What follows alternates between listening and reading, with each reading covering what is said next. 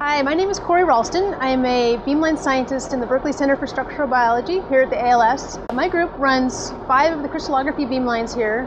The 2 that I'm responsible for are beamlines 821 and 822. So these 2 beamlines, 821 and 822, are MAD beamlines. They're tunable from 4500 EV up to about 16,500 EV. We have a robot system which can be used to mount samples remotely. So a lot of people these days are going to remote operation where they just send us pucks filled with their crystals.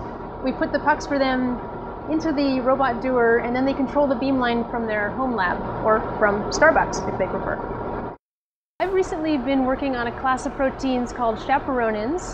Chaperonins are responsible for folding other proteins.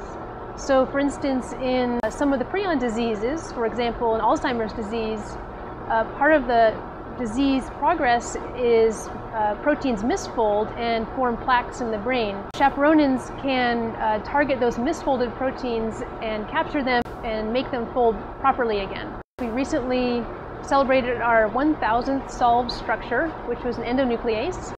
Some of the other structures that have been solved here are membrane proteins, some ion channel proteins, which are the gatekeepers for cells to allow salts in and out. We have also solved lots of structures of proteins that are responsible for ferrying other molecules around the body, and lots of proteins involved in DNA translation and decoding.